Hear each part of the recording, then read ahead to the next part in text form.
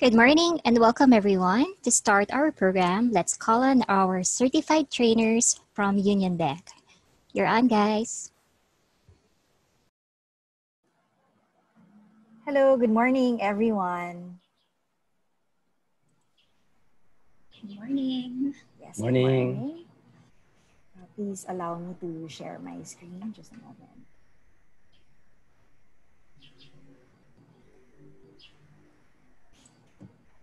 Okay. So good morning, everyone. I'm Milch. I'm from Union Bank. I'm a certified Microsoft Education Ambassador, and I'm also an employee relations manager. I've been with Union Bank for about 8 years now. So good morning, Carla. Good morning, everyone. Good morning, Miss Milch.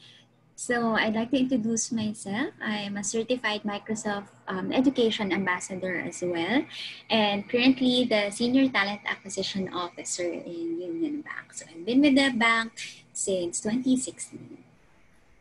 Good morning, Sir Derek. Hi, good morning. I'm Derek Nicdao. I'm an executive of Union Bank of the Philippines. Okay. Probably from the looks of it, I'm the youngest from the group. Okay. I've been with the bank for 25 years. Okay. I used to be with the academe. Okay. I've been a professor in the UP Diliman College of Engineering. And currently, I'm also a part-time lecturer at De La Salle University College of Engineering. Okay. So good morning to everyone. Hi, Gladys. Good morning. Good morning, everyone. Good morning, Mills, Sir Derek, and Miss Carla. I'm also with Union Bank. A certified Microsoft Education Ambassador also. I've been with Union Bank since 2017, and I'm currently a benefits officer. So there. Yeah, so today we will talk about synchronous and asynchronous learning. But before that, Gladys? Okay, so for everyone, during our discussion. So we will have our questions raised through Slido. So if you can see in your screen, you can open slido.com in a separate browser or in a separate tab. Or if you're taking this call via mobile, you can also scan the QR code. And from there, we can view your questions that we can answer while we are discussing or towards the end of our session. Yes. All right. So thank you, Gladys. So are you guys ready? I mean, have you visited the link and included the code? Please type it in the chat box if you are, or we'll also type it here in the chat box for you to be reminded to visit this one later. Okay. So before we formally proceed to our topic, let's have a quick game first. We call it myth or fact. So I will provide the statements about online learning. So please type your answers in the chat box.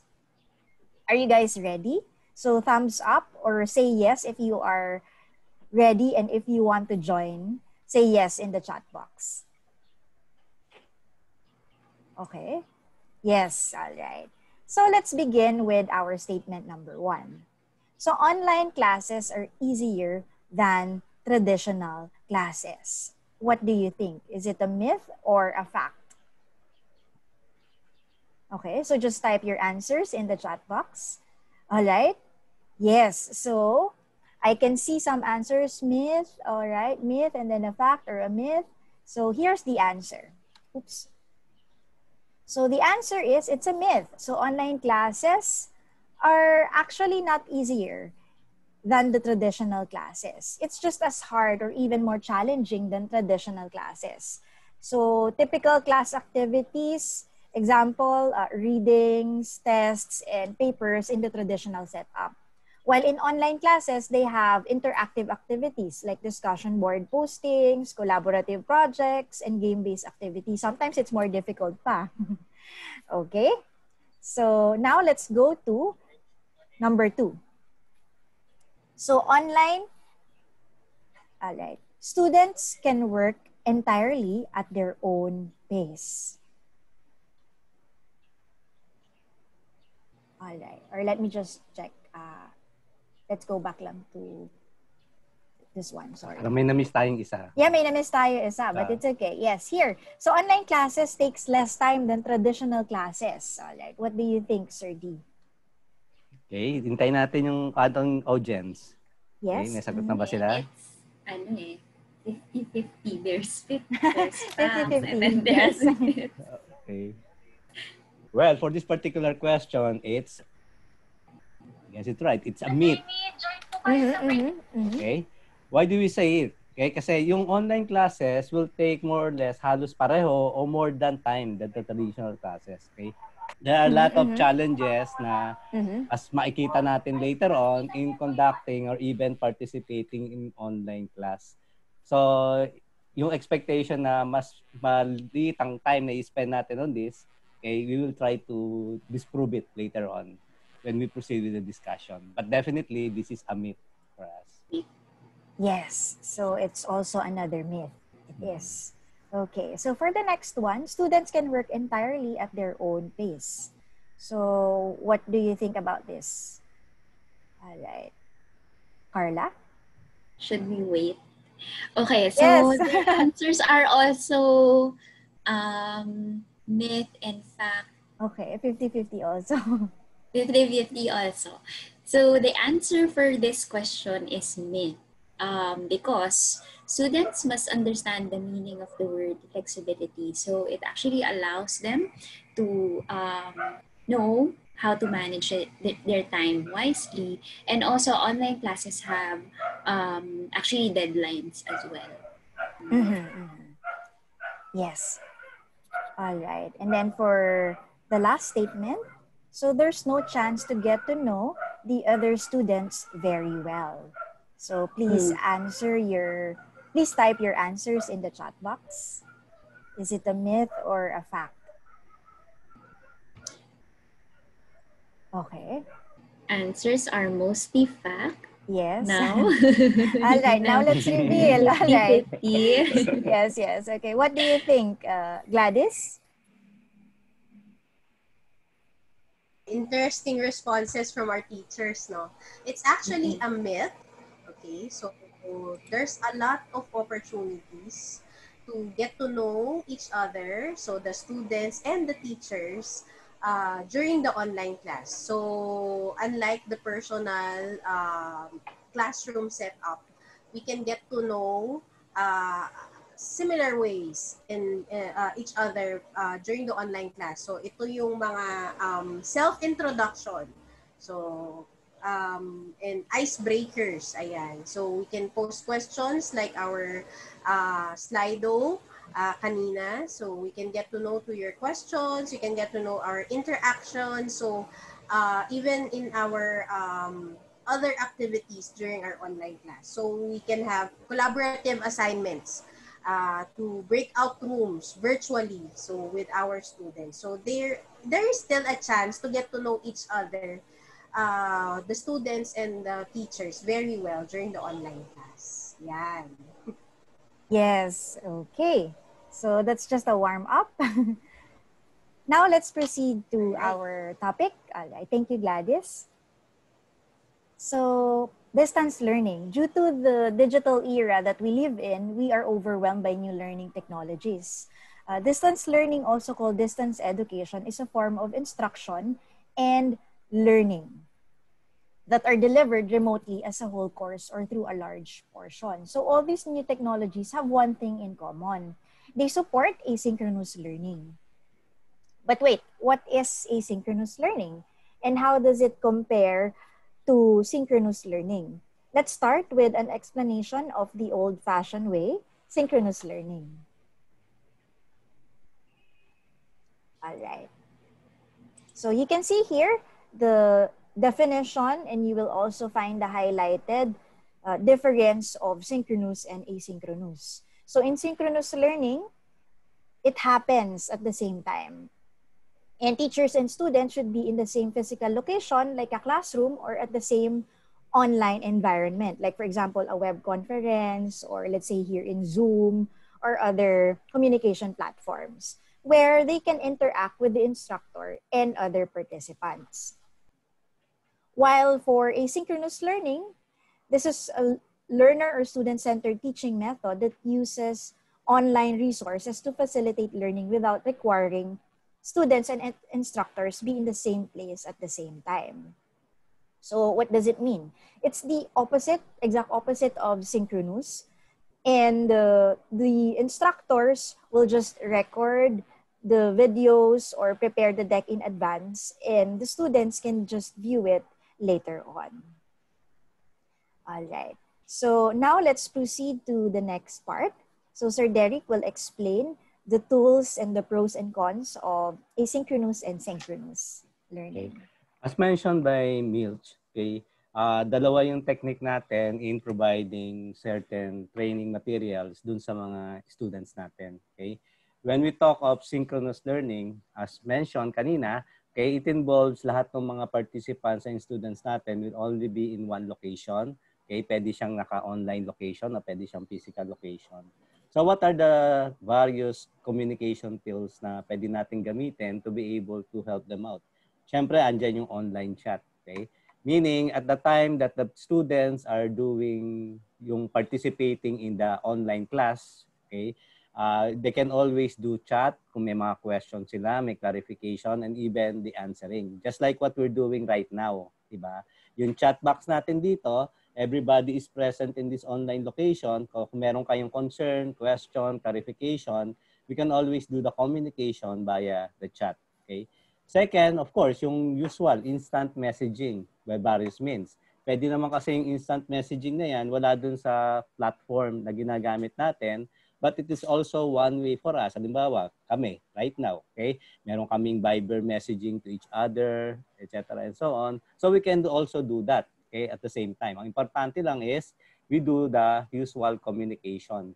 Second is yung webcasting, okay, and yung live stream. Okay, everyone will have a possibility of communicating kung ano yung mga messages nila, okay, while we are doing the online class. Okay. So madami pa. These are just some of the examples. Okay, pero ang importante kasi ditong component will be meron tayong capability na magkaroon ng constant communication kahit nasa online class tayo. So hindi nawawala yon kasi when we try to compare to at the visual class, ang nakikita kasi natin, yung mga estudyante magtataas ng kamay, magtatanong, mag-raise ng question. So ang sasabi lang natin, even in an online class, yung ganong klase ng activity and interaction will still be present.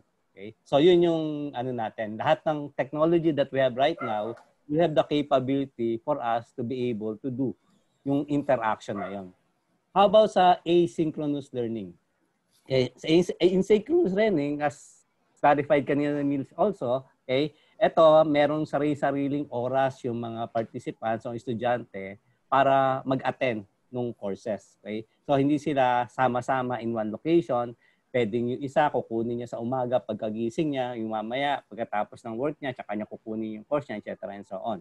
But does it prevent yung mga participants o yung mga estudyante natin to do a communication for us? Definitely not. Okay? Ang unang-una, yung pinaka-traditional natin, email. Okay? Siguro naman lahat tayo familiar sa email, maski mga estudyante natin familiar sa email. So, alam nila na yung email will be a good means for us para magkaroon ng regular communication, pwedeng dun sa co-participants o sa co-student natin o even dun sa mga teachers that are present. So kung may mga questions sila, may tanong sila, may query, ito yung sanay na sanay tayo. Mag-i-email tayo kung ano yung tanong natin, kung ano yung clarification. Okay, so possible yan. That's one of the communication tool na pwede natin gamitin for asynchronous learning. Second, okay, familiar tayo dun sa mga discussion board. Okay? In some of the online courses and even the platform na ginagamit natin to provide yung delivery ng mga klase natin, okay, most common, meron niyang nakalagay na discussion board. Okay? Sa DLSU, sa Lasal, what we're using is Canva. Okay? So sa Canva, okay, kahit nagpo-provide kami ng mga courses, laging present yung discussion board, nag-iiwan kami ng mga messages doon. And even yung mga estudyante, nag-iiwan din ng messages nila doon kung merong mga clarification o participation silang kailangan. Okay? So that even in asynchronous learning, kahit hindi tayo nagkikita-kita sa common time, sa common place, there is still a possibility to do a communication via discussion board. Parang doon sa unang panahon, parang ano yan eh, para yan yung mga post-it lang natin. Naiiwan ko yung post-it dito, pag dumating ka, pwede mong basahin, pwede mong balikan. The discussion board will do the same thing. Okay? Pwede kang mag-iwan ng message yan, tapos kung sakaling dumating yung time na yung kung sino yung tinatanong mo, makita niya, then he can readily reply. Okay?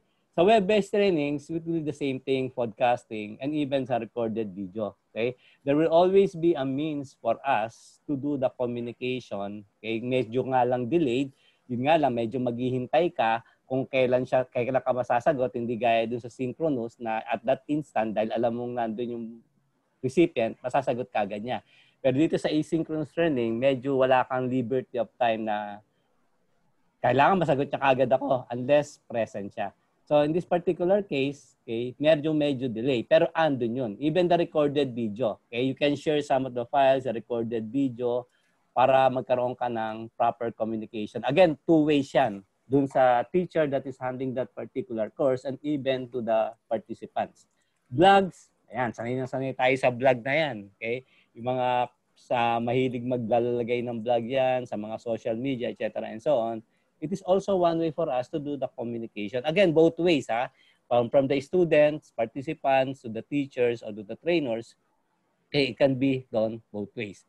Siyempre, meron din naman tayong hindi naman nagde-depende dun sa technology. Okay? Meron tayong mga the usual thing, modules, workbook that we have, wherein we communicate, ito yung lessons na kailangan mong gawin, ito yung mga dapat mong complete, etc. and so on. So, meron tayong mga ganyang setup. That this can be offered, of course, on the offline side, or the use of the technology na pwede kang mag-create ng mga modules para yung mga participants mo, okay, will be aware also of what are the things that they need to accomplish for that particular session or for that particular date. At the same time, yung mga participants can also do a feedback, okay, using yung mga tools na to. So all in all, ang sinasabi lang natin sa communication tools, there is a lot of technology and even the traditional ones na pwede nating i-utilize o gamitin just to make sure that there will be a constant communication, and we can also receive feedback from our participants regarding the courses that they are handling. So yung sa kanina na sinasabi natin, the part of the online learning experience is nawawala yung supposedly interaction, kaya siya naging myth, is because the interaction will be there. Okay? Pwede nga lang delayed siya, pwedeng real time, but there is a capability to do the interaction. Yep. Thanks, Mitch. Yes, sir. Okay. To proceed further, okay, ano ba yung advantages at saka advantages, the pros and the cons natin doon sa synchronous learning? Okay? As has been mentioned, okay, yung the synchronous learning right now, siyempre, ang sabi natin, ang importante dito, sama-sama tayo sa isang location, sama-sama tayo sa isang lugar. So there is really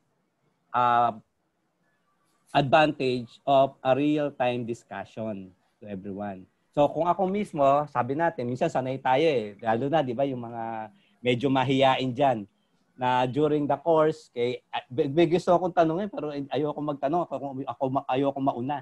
Okay? So may benefit tayo dito ngayon doon sa synchronous learning na pag may isang nagsimula magtanong, I'm sure yung mga natatakot magtanong, oo, pwede na ako, etc. and so on. So yun yung benefit. There's a real-time discussion, there's a real-time collaboration to everyone, which is also possible kahit siya naka-online. Okay? Parang ngayon, di ba, if there will be some of you that would like to raise a question, since sama-sama tayo sa isang location, all you need to do is either raise your hand, okay, and then ask the relevant question. And third bullet, immediate feedback. So, hindi yung aagam-agam ka na may gusto akong tanongin, hindi ko makuha yung sagot, tapos na yung course, hindi ko pa rin alam kung nasagot yung tanong ko. So, immediate feedback, yung mga trainer natin will immediately provide you a feedback. At the same time, maski yung mga co-participant mo, they can also share the same experience with them. So, real time, okay, magkakaroon tayo ng exchange of information. Of course, training happen on a fixed schedule, which is probably an advantage kasi kaya nating gawa ng proper scheduling o time management yung mga activities natin. Okay? So alam natin, tong particular time na to, tong 9 to 10 na to, ia-allot ko to for this particular 10. Wala na akong ibang gagawin. So you are able to do prioritization. Okay? And siyempre, yung highly social environment, yung iba sa atin, gusto natin lagi may nakikita tayong muka, may nakikita tayong kausap, okay? Parang ayaw natin na pag isa lang tayo na nag-aaral, di ba? Alam natin, lahat tayo sabay-sabay. Yun. Okay? Yung synchronous learning. So, lahat tayo are present in one location, physical or online, and all of us are looking at the same subject matter and same pacing on how we develop that course. Siyempre, may disadvantage. Disadvantage, unang-una, sabi nga natin, flexibility. What do you mean by flexibility? Since nakaset ang schedule niyan, hindi ko pwedeng sabihin, pwede ba i-late na lang natin yung start? Okay? Kasi yung ibang co-participant natin have already adjusted their own schedule. So, yun yung kanila naman. Okay? Hindi na natin pwedeng ayusin para lang sa atin kasi busy tayo, may kailangan tayong gawin sa bahay, o kaya may errand tayo. Okay? We have to really discipline ourselves na ito yung schedule ko. Okay? Yung learners do not learn at their own pace, well, it is partly a disadvantage kasi nga kailangan mong sumabay dun sa majority. Okay? Yung participant naman, kung halimbawa meron akong lesson part 1, part 2, part 3, okay? Hindi ko naman pwedeng hintayin na lahat kayo dapat maintindihan nyo na yung part 1. Paano naman yung more than kalahati ng klase na medyo nabobore na sa part 1 at gusto na mag-advance ito a part 2 and part 3. So we have to cater also to that. So hindi tayo at an own pace. Okay? And yung individual treatment depende on the size of the class. Okay? Halimbawa, kung ang klase lang naman natin, 5 lang naman ang participant na nag-online synchronous learning, probably hindi masyadong issue sa atin yung individual monitoring ng klase. Pero imagine, halimbawa, itong group natin ngayon, we have 77 participants. Okay? So it will be quite difficult o mahirap para sa atin na i-monitor bawat isa. Ito ba nakakasunod? Ito ba nakaka-catch up? Okay, ito ba mukhang nakikinig? O baka itong isang to hikab-hikab na? Mga ganon, di ba? Wala tayong ganong klaseng monitoring dun sa malaking klase. Okay? So hindi natin ma-individualize yung ating instruction o yung ating sharing ng knowledge. And technical knowledge. Of course, okay? Kung gagawin natin siya ng online, kung sino man yung nagko-conduct ng online class should be familiar with the basic of the technology. Meaning, kung ako halimbawa, for my example, dapat alam ko kung ano pipindutin ko para makita ko yung mga messages nyo. Alam ko kung ano yung pipindutin ko para makita ko yung question and answer. Alam ko kung paano mag-mute, kung paano mag-unmute ng Mac, kung paano mag-share ng screen, etc. and so on. So, meron kang dapat good working knowledge on those technology para hindi ma-disrupt yung iyong presentation, lalo pa kung madami yung participant. Okay? And sabi nga natin dito, pag synchronous learning, hindi mo maiiwasan eh. Parang meron ka talagang dependency yung mga participant on the instructor. Okay, nandun pa rin yung concept ng the usual classroom style na ako, maikinig lang ako kung ano sasabihin ng instructor, susundin ko, etc. And so on. Pag pinagawa sa akin, get a 1/2 sheet of paper, kukuha ko ng 1/2 sheet of paper, mag-quiz ako, okay, etc. and so on. Okay, so yun yung sinasabi natin. For the synchronous, asynchronous learning, go ahead, Mitch. Okay. Next slide, asynchronous. Okay? Ito yung sinasabi natin. For the asynchronous learning, ang sabi natin, lahat ng mga estudyante can do or can go into the courses on their own. Okay? Asynchronous learning. So ito, absence of the usual group of people na sama-sama sa isang lugar, okay, para mag-conduct ng course. So ano yung advantage dito? Okay? Siyempre, at my own pace. Okay? May time constraint siya in terms of you being able to complete yung kung ano man yung course na naka-assign sa'yo. Pero in terms of you being able to log in at yung oras na i-spend ko dito, pwede natin sabihin na in some instances, walang time constraint. Bahala ka kung gusto mo siyang i-access during the time na tulog na lahat sa bahay, okay lang. Gusto mo siyang i-access during the time na first thing in the morning para meron akong time, di pa ako magagawa ng error, pwede yan. So yung sinasabi natin, no time constraint at learn at your own pace. Okay? At the same time, yung access sa material, okay, will readily be available for asynchronous learning. Meaning, at any time na gusto kong i-access yung material na yan at basahin at aralin, at kung kailan ko tatapusin, ako ang may control dun sa oras ko. Okay? Ang isang advantage din ng asynchronous learning is yung availability of a lot of resources. Okay? Kasi since ako yung nagko-control ng time ko, kung may mga questions ako dun sa lesson, sa topic itself, I have the liberty of time na mag-conduct ng research. Meaning, kung hindi ako kontento dun sa materials na binigay ng instructor, since asynchronous naman siya, at wala naman akong concern about the pacing ng mga kaklase ko, etc. and so on, I can do my own research. So, pwede ako maging resourceful para lang to complement whatever materials are made available for me. Is it a less work for teachers? Probably to some extent kasi hindi ako present during the time of the learning. Pero definitely in terms of the preparation, hindi siya less work for teacher. Okay? Siguro ito lang yung in terms of me being able to be present during the time that yung participants ay nag-aaral. Okay? Pero yung work that is to be involved do sa preparation nito, okay, I will share with you, hindi siya ganon mas madali compared to what we are doing right now. Okay? Then, there are some automated tasks that can be performed. Okay? Meaning, kung halimbawa mag-proceed na ako sa next activity, etc. and so on, okay, I can use the technology to be able to control the sequence ng mga activities that has to be done, okay, on asynchronous learning. What are the disadvantages? What are the cons? Definitely, interaction, okay, will be less. Hindi ko naman sinasabing absent. Okay, sabi nga natin, yung communication tools kanina, may possibility pa rin naman of doing the interaction, medyo delayed nga lang. So, walang real time. Okay, walang immediate feedback. Okay? Now, there are instances that the learners might feel a lack of personal connection. Meaning kasi wala namang nag-guide sa akin, wala namang nagtuturo, wala naman akong matanong, wala akong ma-clarify. Okay? Parang ako on my own. Okay? So, yun yung nafe-feel na disadvantage. Although, doon sa part na yun, sabi nga natin, may communication tools pa rin tayo na pwedeng gamitin to be able to supplement that. Okay? Now, syempre, sa participant side, medyo importante yung iyong training, yung iyong self-motivation. Okay? Ito ngayon, nagiging disadvantage, sinasabi natin kasi parang kung ako mismo, hindi ako confident about me taking it individually, medyo magiging disadvantage sa akin ang asynchronous learning. Kasi may mga, sabihin natin, may mga learners tayo, may mga estudyante tayo na mas komportable sila na may nakatutok sa kanila at may nakatingin dun sa ginagawa nila para alam nila, nasa tamang direction ako. So, kailangan natin yung ganung klaseng motivation. Okay? And yun nga, yung sabi na, delayed feedback, limited access to facilitator, everything can be perceived as a disadvantage. Pero, sa part na yon, ang masasabi lang natin, as long as we are able to make use of the proper communication tool, there should be no problem. Okay? Doon sa feedback natin. Mag-a-adjust lang tayo. Yung expectation natin, medyo bababaan lang natin yung expectation natin na hindi pwedeng hindi ako masagot kagad. Pero darating ang oras, masasagot din ako. That's all, Mitch. Thank you, Sir D. All right. So, with that, we'll have a learning check. So again, please type your answers in the chat box.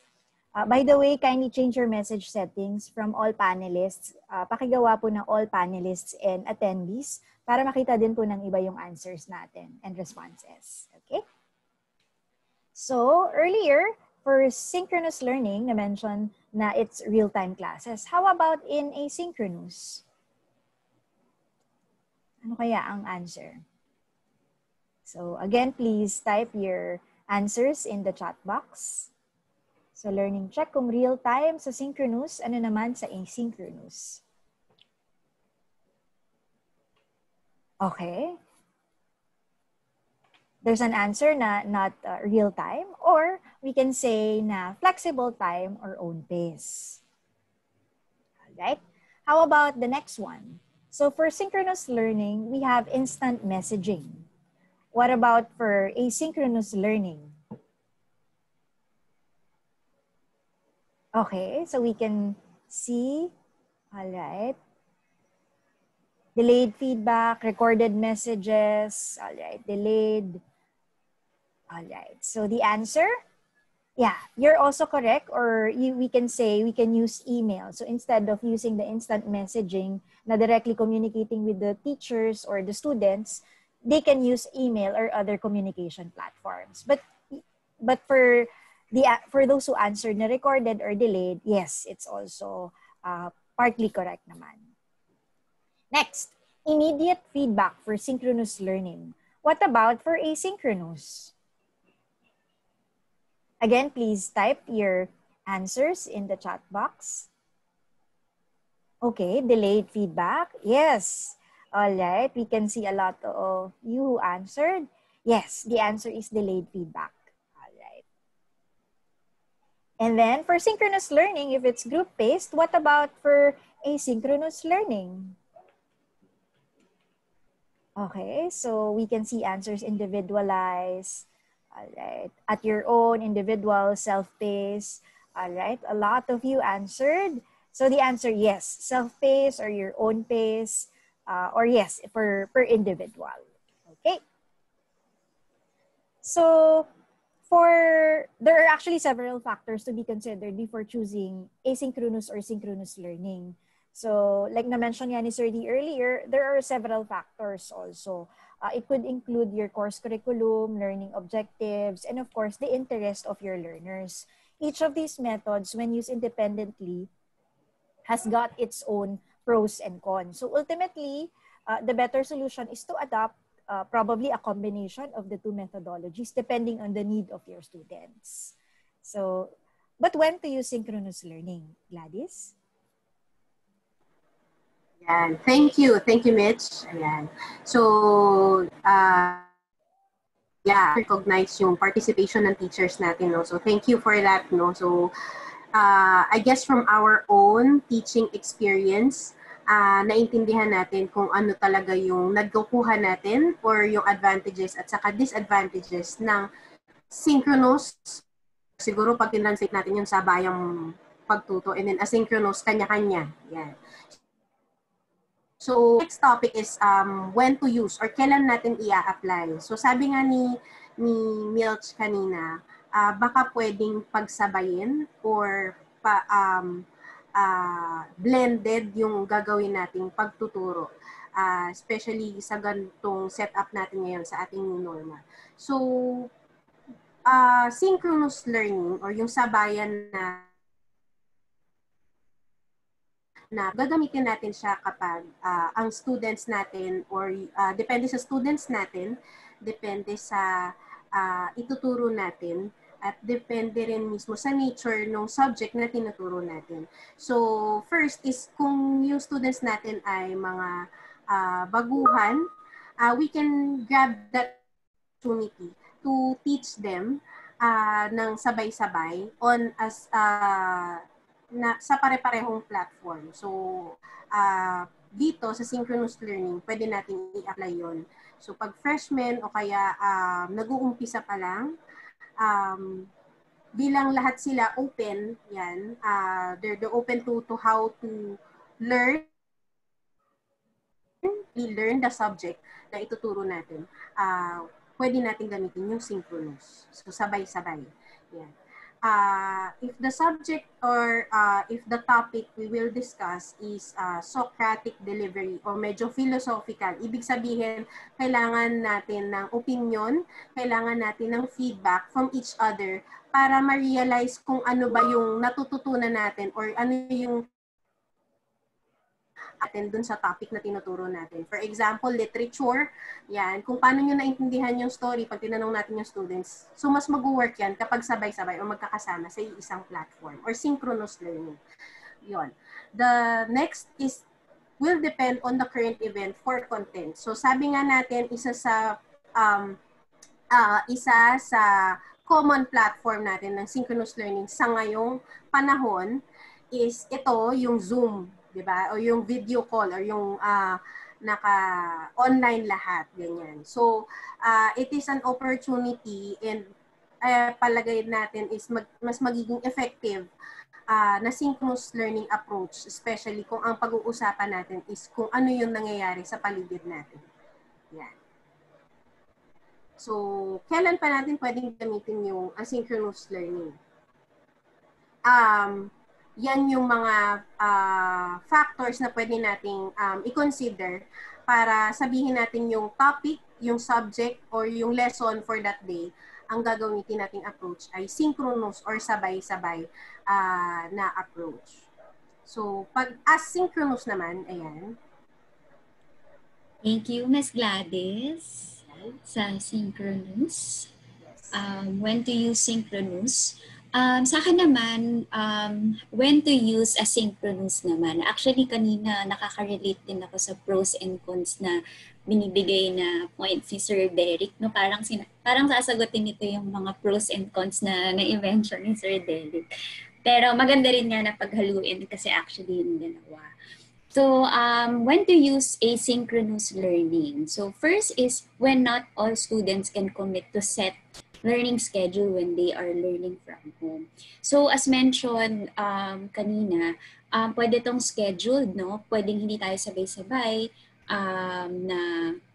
na gawin to, pero pareho ng material yung makukuha namin na student. So, actually, as mentioned earlier, this type of setup will be advantageous to students na pwedeng gumamit ng ibang location or nasa ibang or pwede silang mag-take time para intindihin yung subject na to. So, kasi may mga, if you would know yung audience ninyo, malalaman nyo din if meron silang at this point, itong subject na to, pwede kasing hindi kagad makuha, yung iba naman mabilis makakuha. So, I think yun yung kailangan nating i-measure to assess kung pwede itong subject na to or itong topic na to, pwedeng asynchronous kasi hindi naman sila lahat sabay-sabay ng learning phase. No? Second item is some students do not have the technology required for easy interaction. So, pareho nang nasabi ni Sir Derek kanina, no, depende rin kasi sa tools na availability na meron itong mga students nito. I suggest, pwedeng bago rin kayo, siguro sa first day of class, no, kung sabay-sabay kayo mag-meet, pwede na ninyong alamin kung ano yung mga tools na ginagamit nila. From there, you can assess kung anong topic and anong pwedeng maging possible learning or synchronous or asynchronous. Pero for asynchronous kasi, ito yung kinukonsider natin na hindi sila lahat pare-pareho ng tools na gagamitin. So yung iba pwedeng, minsan ma'am naka-mobile ako, minsan naman ma'am naka-laptop ako. So yun yung mga pwede nating i-consider si asynchronous.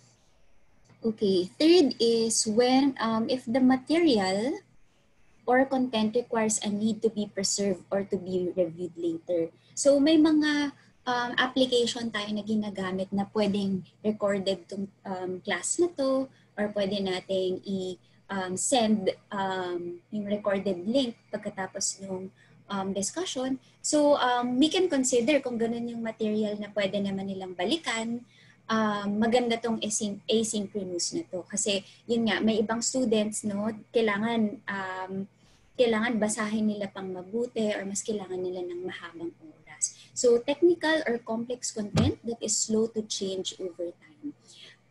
It will work best for students who are self-disciplined. So na-mention kanina natin na yung asynchronous kasi pwede siyang different time or different location. So if yung mga students ninyo, kilala nyo naman na talaga sila at alam niyo na self-discipline sila, pwede nating ibigay itong kind of approach, no? Again, babalik tayo sa ano bang topic na to at ikaw din sa sarili mo, malalaman mo din naman kung they need time, no, to understand this lesson or kailangan nilang balik-balikan. So overall, the benefit of this kind of learning is flexible siya.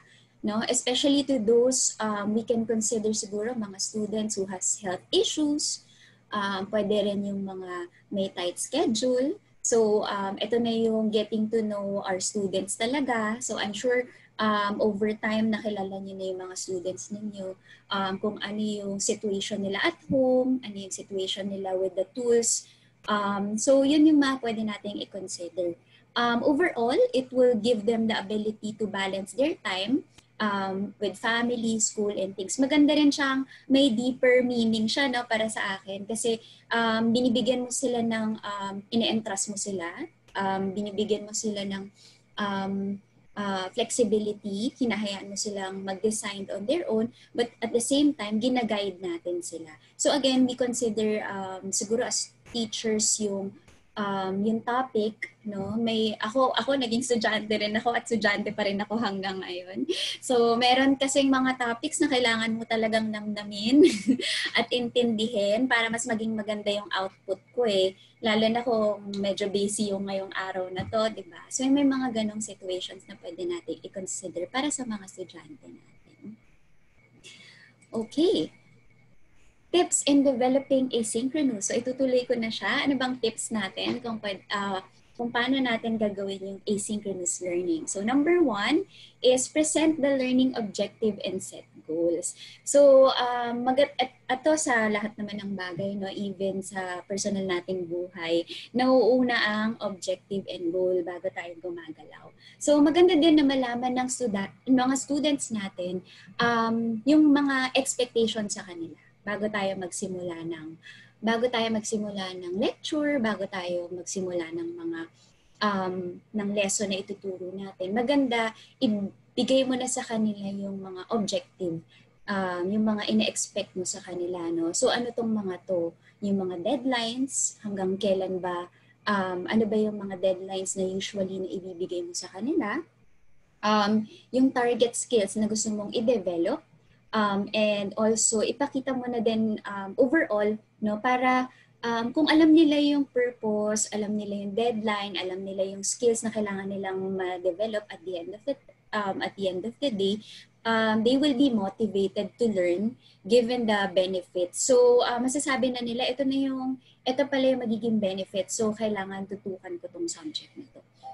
Okay? And then second point is use stories and real examples to boost motivation. So lahat naman tayo, if nakaka-relate tayo sa mga example na binibigay ng teachers natin, or in general, nakaka-relate tayo at may impact sa atin yung mga content na nakikita natin, I think mas matagal yung knowledge retention nito sa mga bata, no? Kasi nakaka-relate sila. Parang yung mga songs lang na yan, di ba? Parang minsan gusto ko yung song na to kasi ito yung state of mind ko ngayon, ito yung nafe-feel ko ngayon.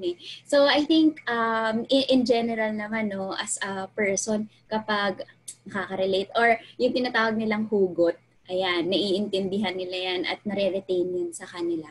So, ito yung tweaking ng curriculum natin na I guess sa traditional na way na pagtuturo natin is something na kailangan nating konting diskartehan, no, para mas may impact tayo sa kanila. Kasi to be honest naman din talaga with the situation, kahit virtual, no, hindi mo makita talaga yung total expression. Baka nga yung yung skin tone ko sa virtual, hindi siya maka-recognize talaga yung sa totoo. No? So, I think ganun din sa content. So, dapat isipin natin parate, mararamdaman ba ako ngayong araw na to ng estudyante ko? O maiintindihan niya ba talaga yung way na pagtuturo ko? Though, ina-apply na natin siya sa classroom setup, pero iba rin talaga pag nasa virtual or online yung ginagawa natin. Tapos nagpuputol-putol ka pa minsan, no? Okay, next is encourage group collaborations to provide peer-based support. So at this point, for this point, they can tap their online facilitator while studying at their own pace. So ito yung sinasabi natin kanina, daming sumagot na delayed, it takes time, no, at their own pace. So, again, may mga subject kasi tayo na parang kailangan tumagal sa kanila or ma-review pa nila ulit, no? So, what we do here is that we create an online avenue or a platform wherein matatak ka nila. Uso ngayon yung parang pag nilagyan mo ng at, di ba, na may mention ka. So, basically, yun yung pwede natin gawing strategy para sa mga if they need help already. Create online groups to encourage collaboration, as mentioned earlier. Tap in mga Facebook or Twitter, somewhere na mahanap kayo right away. And then communicate in multiple formats. So explore then what formats works and resources like links, no? Pag may mga supporting materials or reading materials, pwede nyo na isend kagad yung link sa mga forum na yun.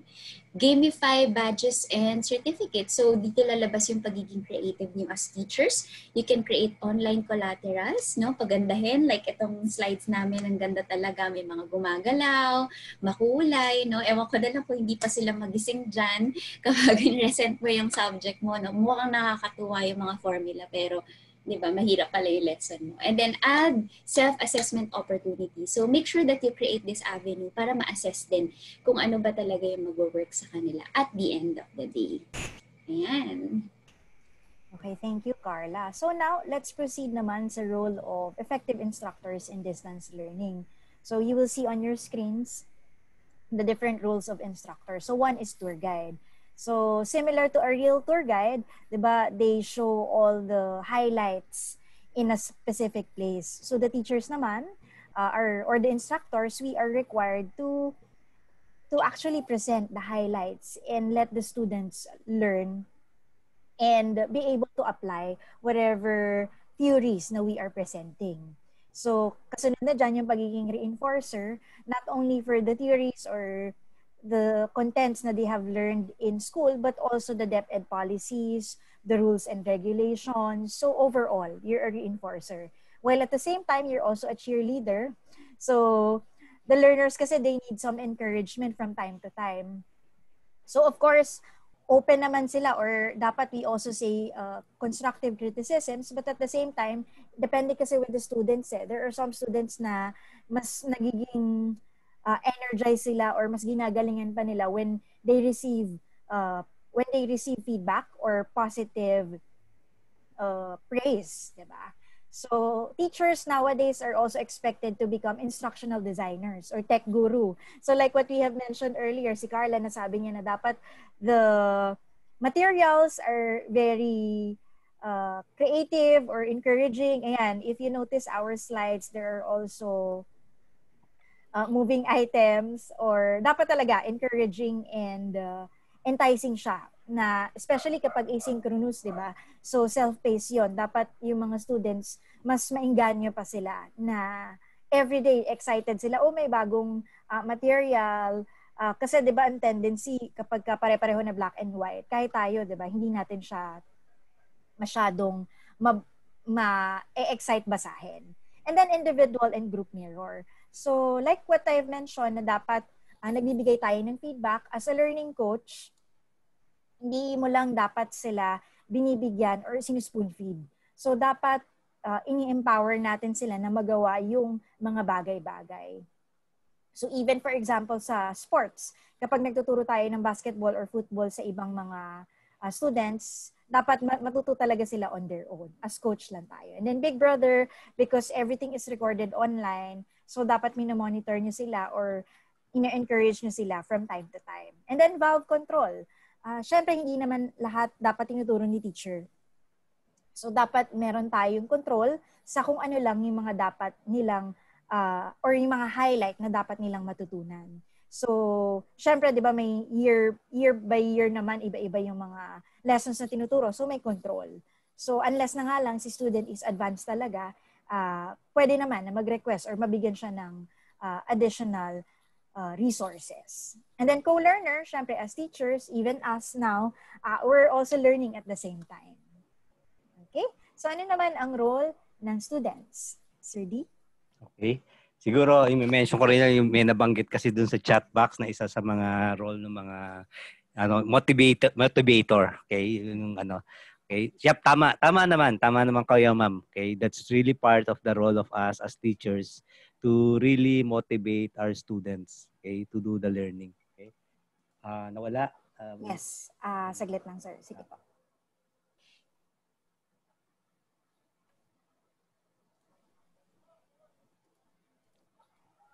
Ayan. Okay na ba?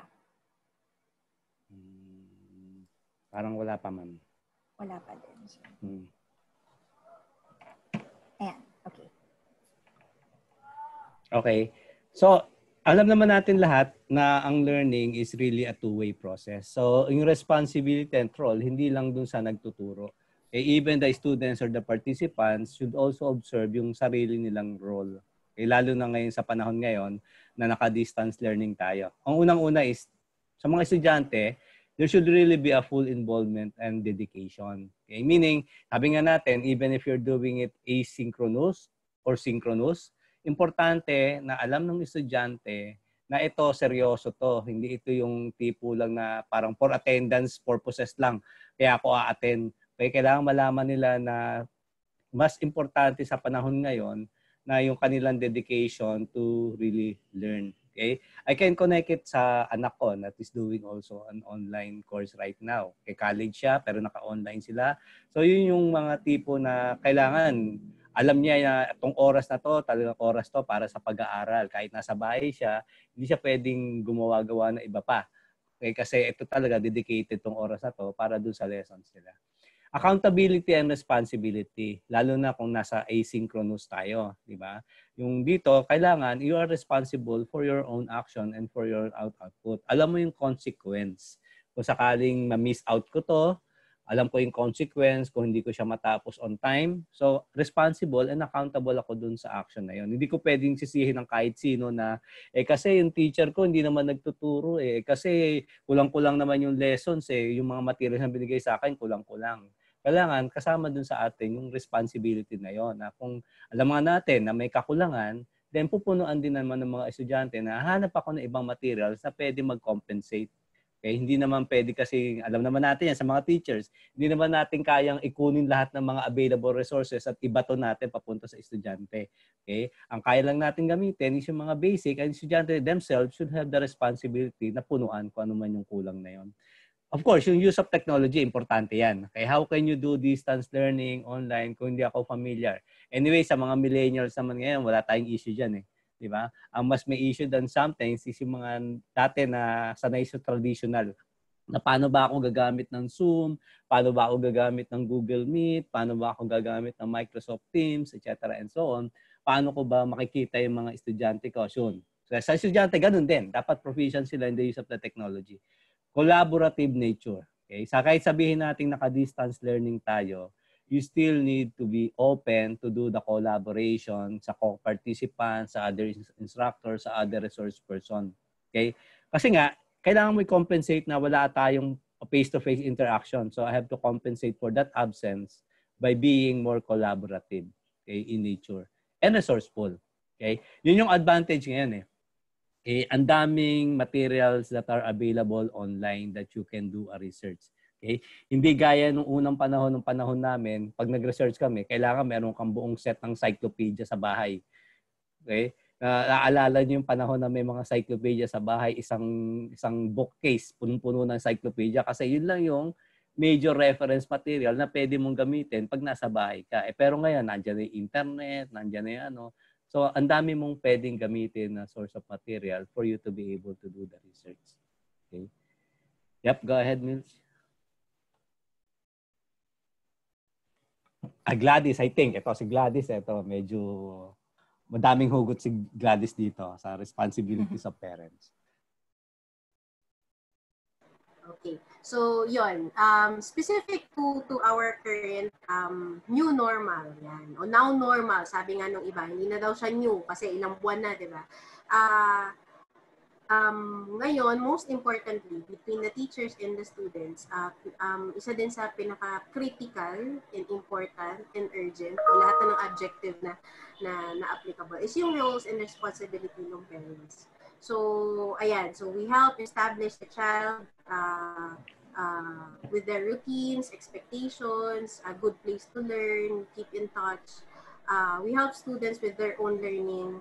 So, kumbaga, we need to set also ano yung expectation natin from the parents. Yun. Kasi sila yung nakakakita or kasama no students natin sa class na hindi natin nakikita physically. So, yun. Siguro,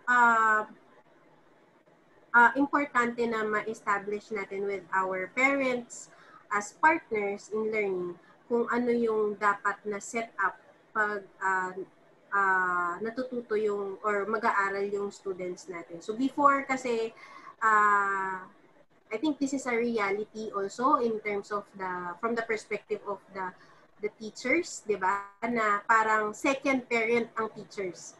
Ngayon medyo mababawasan yung pagiging second parent ng teachers kasi 24 hours a day nasa bahay na yung bata, nasa bahay na yung student natin. So yung parent role talagang babalik siya sa parent.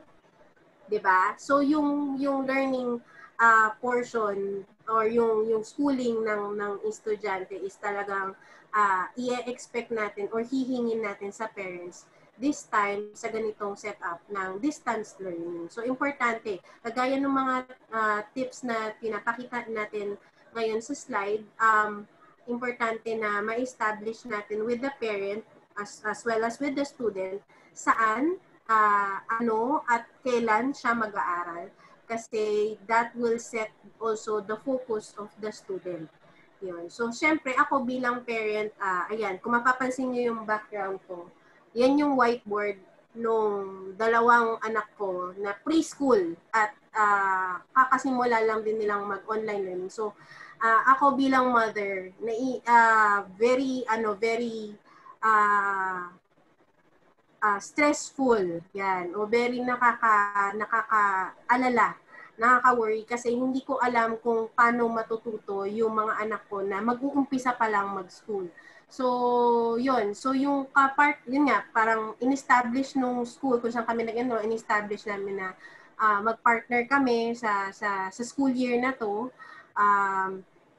May maiiwang platong hindi mahuhugasan, may maiiwang labadang hindi malalabhan o maisasampay. Pero dapat hindi pwedeng maiwan yung students natin in terms of their learning. So, ganun siya ka-critical. And yun, syempre yun nga, ganun ako kahugot in terms of the roles of the parents. So, very important na ma-establish natin sa parents yung partnership. Whether online to, whether modules to, or kung gaano man sila kalayo. Kailangan makita nila na hindi natin to, kumbaga, hindi naman sa pag-learning. So, kailangan may mag-traffic sa gitna nung two ways na yon ng teacher at ng students at doon papasok yung role ng parents. So, tayo din, yung parents, ini-expect natin ding kumbaga, i-encourage or dagdagan kung ano yung tinuturo ng teachers natin when they do synchronous. Siguro kung naka-online class kayo, pagkatapos ng online learning, we set the expectation sa parents na i-check din sila kung kamusta yung naging online, di ba? Kasi yun, real time yun. Pagka sign out ng estudyante, pwede nang kamustahin agad. Hindi kagaya before na paglabas ng estudyante, pupunta pa sa computer shop, bibili mo ng merienda, tatambay sa kaibigan bago uuwi, saka lang makakamusta ng parents kung ano yung nangyari sa school. This time, parents have the opportunity to get the real-time feedback and encourage the learning. Yan.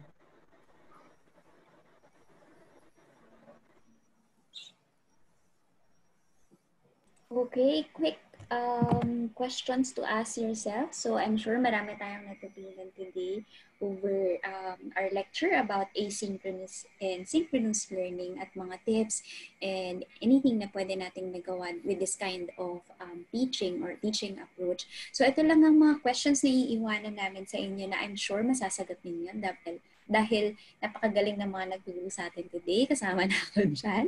Okay, so first question is maitatanong or masasagot niyo po ba sa inyong palagay kung are the synchronous elements in your class required? So, kailangan ba to o may a-apply ba to sa students ninyo right now, sa subjects niyo right now?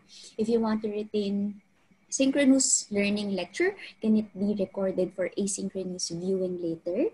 So, as mentioned, meron tayong kaninang pros and cons. So, probably pwede rin nating i-mix yun as suggested by Ms. Milch and Sir Derek.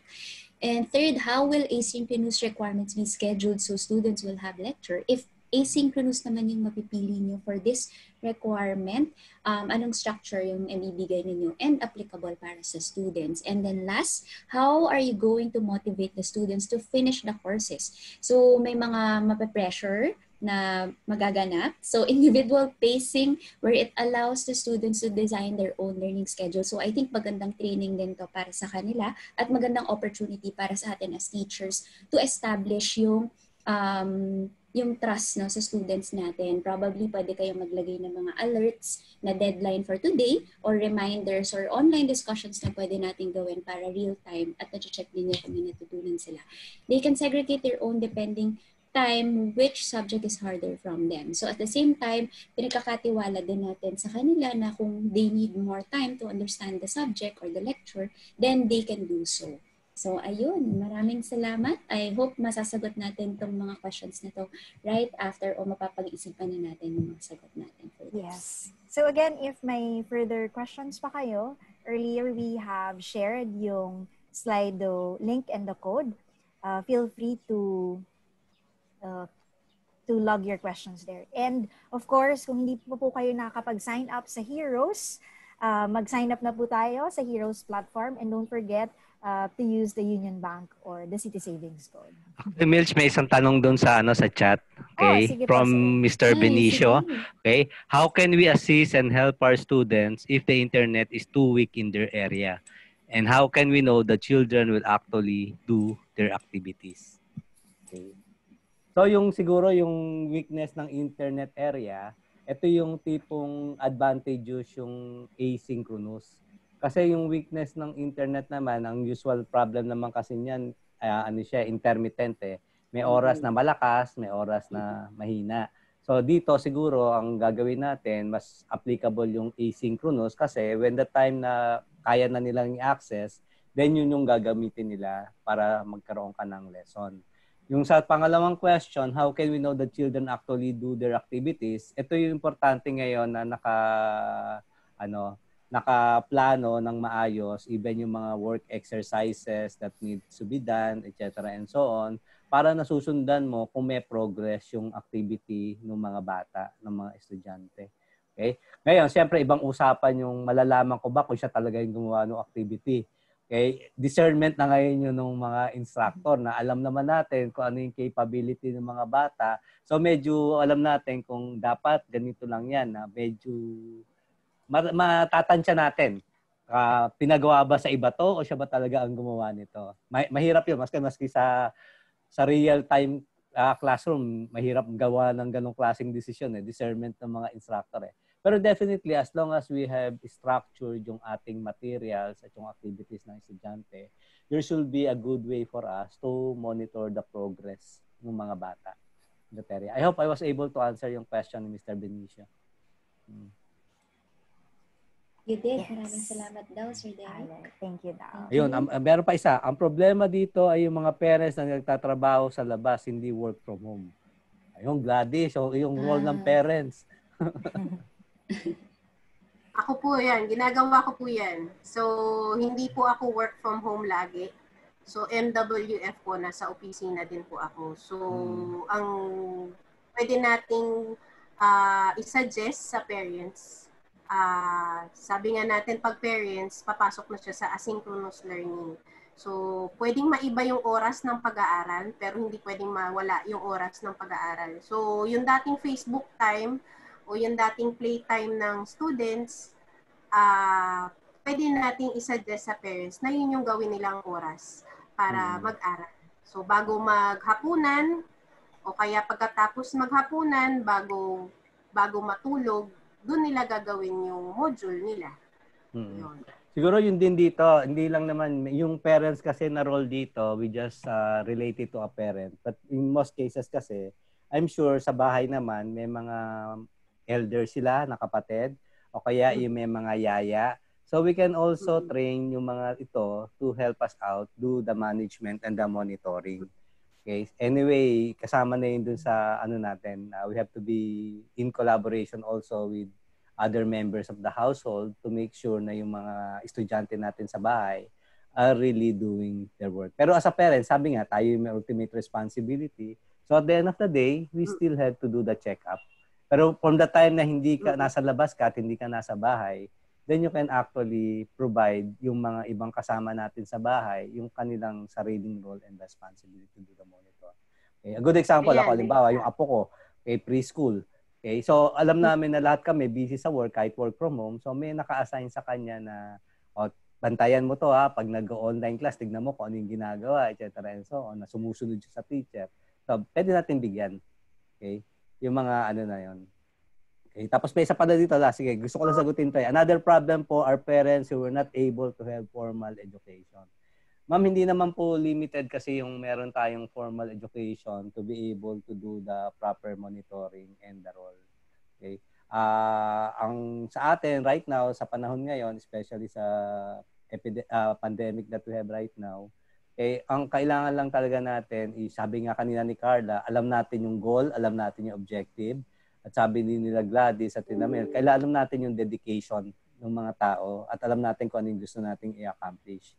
And given that, makakagawa tayo ng paraan to be able to help out yung mga estudyante natin. At lalong-lalo na yung mga teachers. Kasi sabi ko nga kanina experience ko yan, hindi biro mag-prepare para sa online class. Kung iniisip na iba, ang dali lang naman yung trabaho nyo kasi bagawa lang kayo ng materials tapos ipapasa siya. Hindi ganun kadali. Okay? Ibang-iba pa rin yung formal classroom type in handling a class compared to an online class.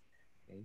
Sa akin nga, ang re-require ko sa mga estudyante ko, kasi nagle-lecture ako ngayon sa La Salle University, ang re-require ko, kailangan bukas yung camera nila during the time na nagkaklase ako. So, dalawang screen ko. I-screen yung lesson ko, i-screen yung camera nila na tinitignan ko kung ano yung reaction nila na makamamaya, nawawala na sila sa harap ng camera, salita ako ng salita, wala na palang tao. Diba? So, yun yung mga wala Hindi gaya nung sa face-to-face interaction, nakikita mo yung body language yung mga estudyante, alam mo kung naboboard na sila, alam mo kung naikinig sila, alam mo kung may ibang ginagawa nila. Sa online class, walang ganon. So, kailangan mo i-compensate. Kailangan kong gumawa ng ibang paraan to be able to serve the purpose. Yeah. Okay, thank you. Siguro dagdag ko lang din, Sir Derek. Dagdag ko lang din, Sir Derek, dun sa parents na walang formal education. Siguro familiar yung teachers sa word na teach back. Yun. So yung students, i-assign natin na turuan yung parents nila. Kasi dun mababalidate ng parents, nakinig naman yung anak ko. Kasi alam niyang ituro sa akin. Hindi ako marunong nito, pero na kwento niya sa akin, na ituro niya sa akin, ano yung lesson niya for today. So yun yung pwedeng validation. So kahit hindi yung module, pwedeng ikwento o pwedeng ituro ng anak yung naging lesson nila for the day dun sa parents. So yun, at least doon, palagay ko makakampante ako na natuto yung anak ko. Okay. May mga nag-request ng copy ng presentation. Yes. So, Bilch, you just coordinate with Thames. Okay. Yes. provide a copy. Pero yung nag-ask ng question kung anong ginamit namin for the presentation, we're using Canva. Pwede po kayong mag-visit or i-check i-explore nyo po yung isang platform na to or tool sa canva.com. Alright. Okay. Yan na, i-promote pa natin si Canva. Maraming salamat.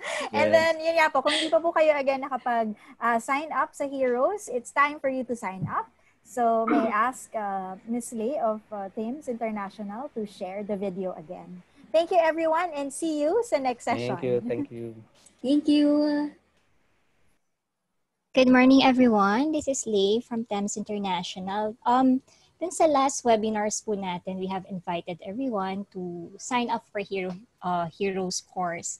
Sa bago po natin registrants or yung mga bagong attendees po natin today, turuan ko lang po or let me just walk you on how to register sa Heroes 2021. It will just take 2 minutes. So very easy po yung process natin.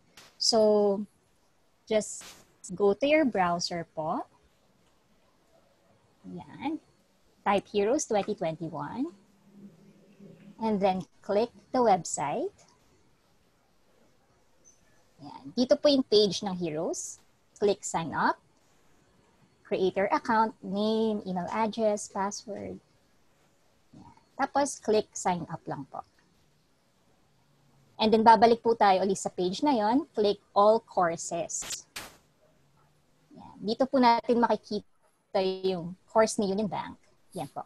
Click po natin yung Union Bank City Savings Bank worth 3,000 pesos. Yan. Ito po makikita po natin yung courses. Ito po yung webinar schedules po natin. Schedule po niya is every 9 a.m. Wednesday, Friday, Saturday. And then ito po yung course curriculum. Don't be discouraged po kung medyo mahaba po ito. This is just less than 1 minute or minsan 5 minutes long lang po siya. So you can finish it in actually 2 hours. And then sa baba po, scroll lang po kayo and then click enroll. This course is worth 3,000, but because we are sponsored by Union Bank and City Savings Bank, this course we can get for free. So let's just use the coupon code. We can use po Union Heroes 2021 or City Savings _Heroes 2021. Kahit ano pong code. So you can take a picture of the code so you can use later. And then apply lang po. Click apply. Yeah. Thanks for enrolling po. And then you just click the go to course curriculum so you can start the course, start the lecture. That's, yun lang po. Very easy po siya.